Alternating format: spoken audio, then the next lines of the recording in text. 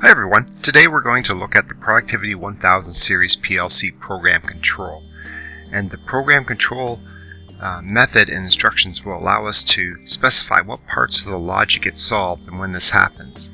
This will control the PLC scan, and it will solve your logic in your program using synchronous PLC scanning.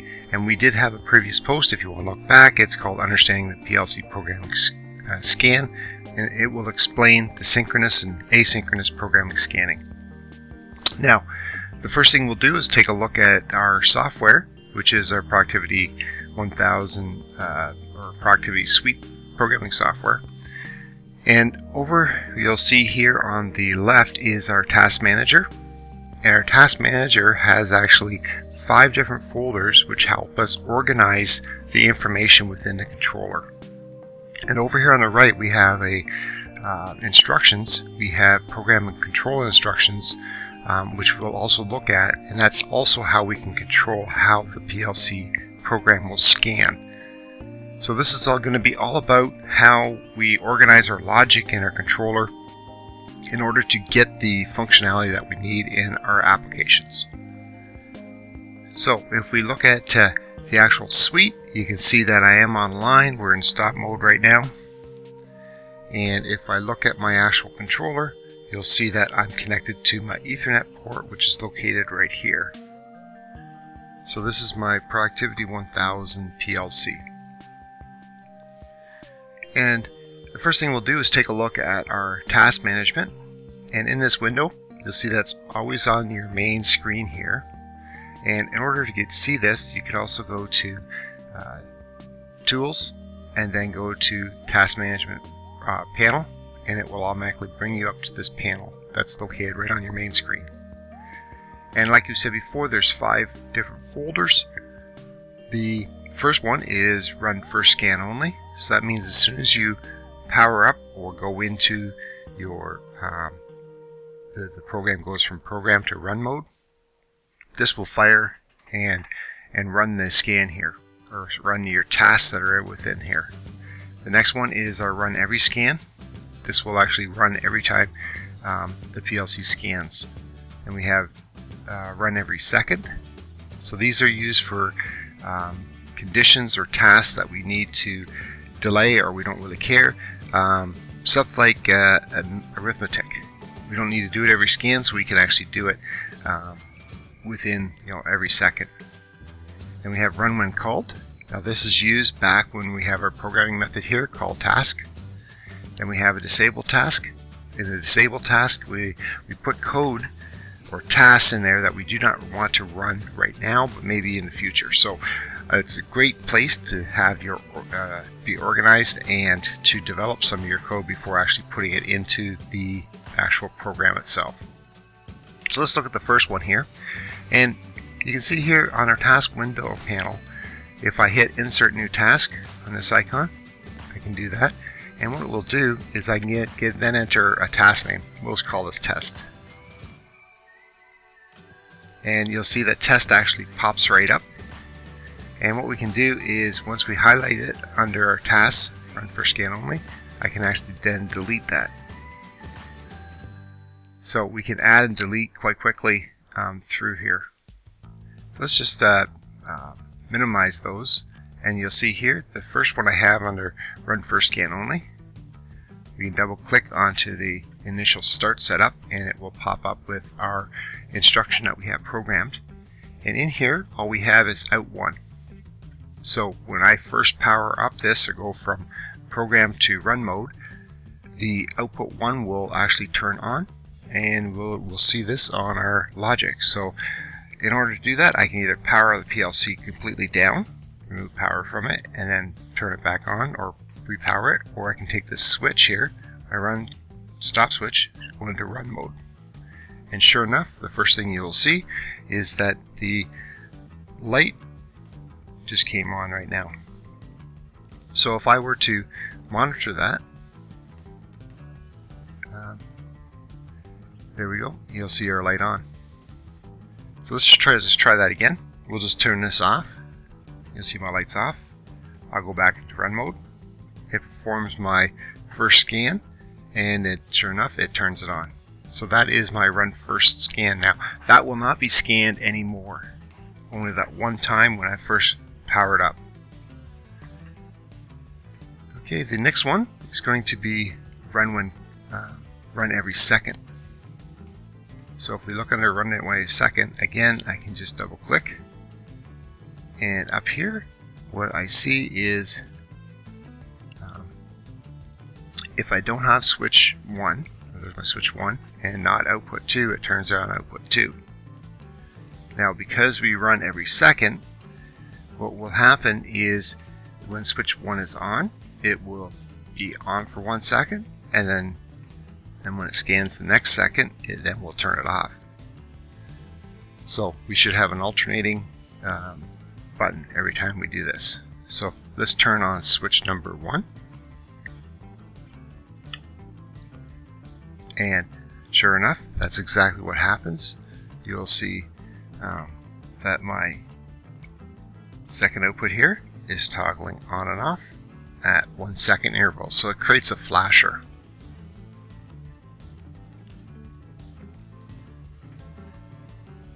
Now we'll just turn that off.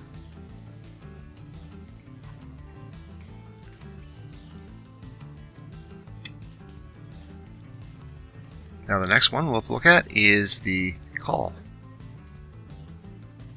So run when called, and we'll have output 3.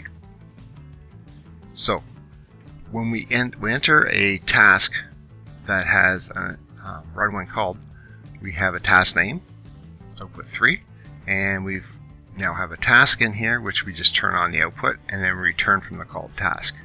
So that's the only thing that this will actually do. So when we look at our run every scan, we look at call output 3, and here we have switch number 2. It will actually, when it turns on, it calls that output number 3, and so that will then go down to my run when called, output 3. It will then turn on output 3 and then return for where it was called, which is call output 3. So let's just try that. We'll turn on switch number 2, which then sure enough, that's exactly what it did, was turn on output number 3 for us. Okay, the next one's going to be my for next break, which is my for loop break and my next instruction. Now what this will do is actually set up a looping for us, and what we'll do is just take that down a little bit so we can see it all.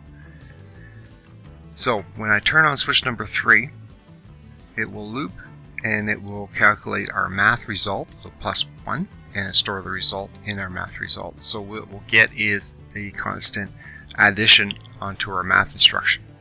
And when we hit the end of next, it'll go back here and loop back to our for next loop. So it goes through this 5,000 times within that same scan. So that's the important thing, is that when I turn on switch 3, it goes between my for loop and my next and executes this code here the number of times within that same scan.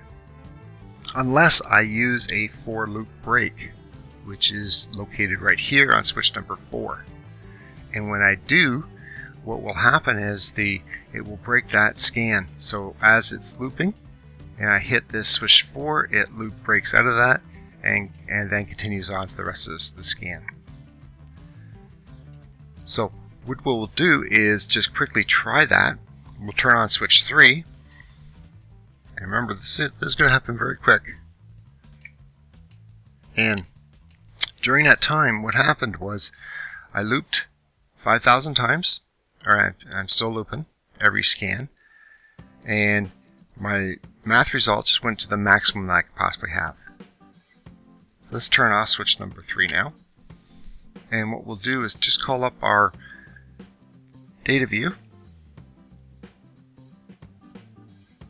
and there is my looping here.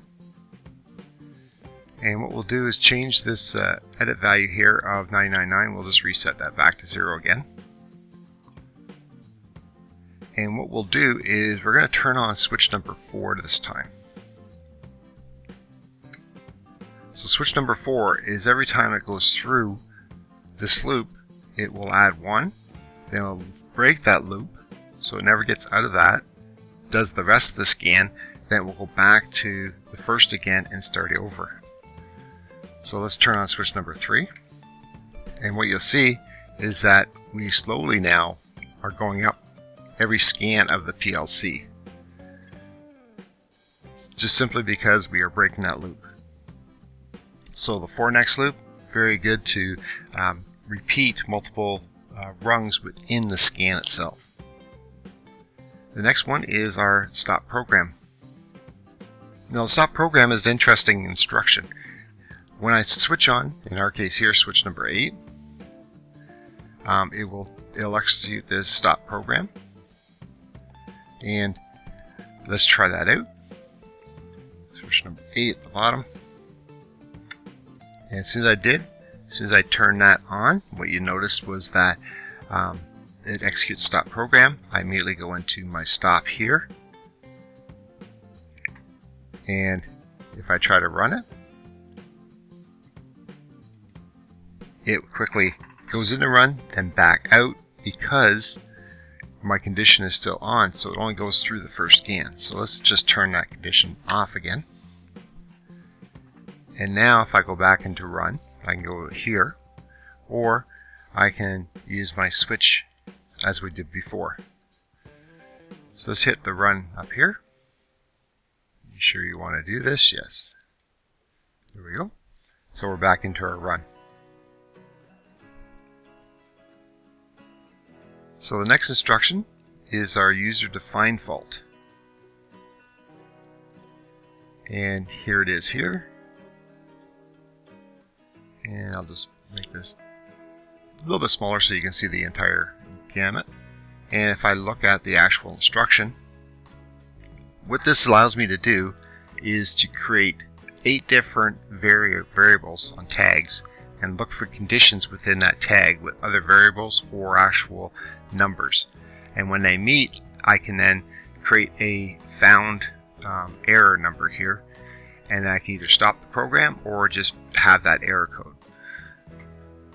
We'll hit OK, and what we have in our case here is a battery level, and we look for it greater than 40, which will never be, because currently right now my value is 3 volts. 3.0 volts. It should be, we're looking for 4.0. So we want to create that error. And then switch number 6 will reset. So let's take a look at that. And what we'll do is turn on switch number 5. And when switch number 5 turns on, once again, you see that my controller is now stopped. So let's clear that fault. Okay. We'll use the toggle switch this time. Turn it off. And we'll turn it on again. So my PLC scan is now running again. And this time here, we'll turn on switch number 6 first.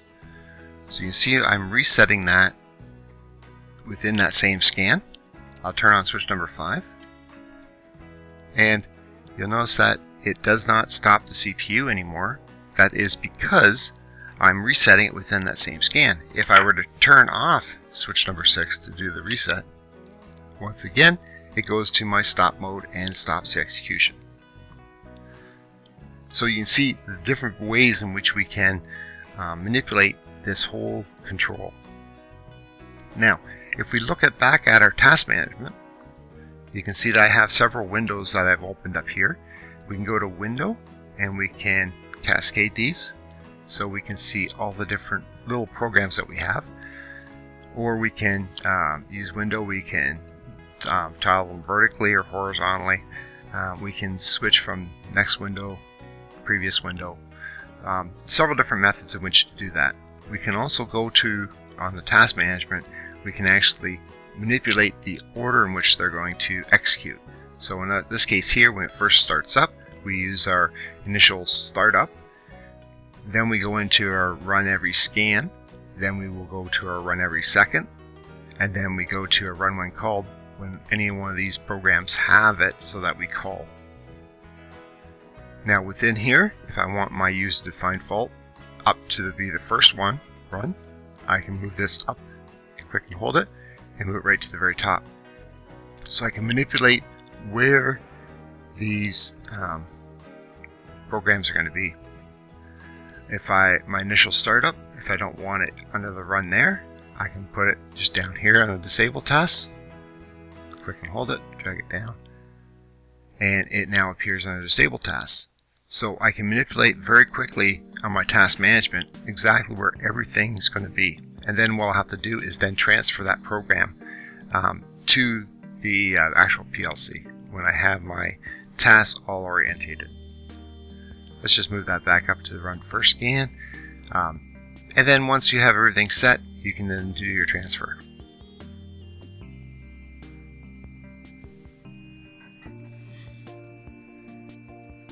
So I haven't changed anything, so that's why the transfer didn't prompt me to do anything else. So all the links and documentation can be found on our website at accautomation.ca. If you like this video and like to see more, there are 3 ways in which you can help us out. You give us a thumbs up so other people can find this information. You can subscribe to our YouTube channel. You can also go to accautomation.ca and subscribe to our website. When you do, notification will be given to you every time we publish new content to the site. You'll also get 2 free ebooks on numbering systems and robust data logging. And the third thing to do to help us out is to tell a friend or colleague about the site. Alright, that's it for now. Thanks for watching.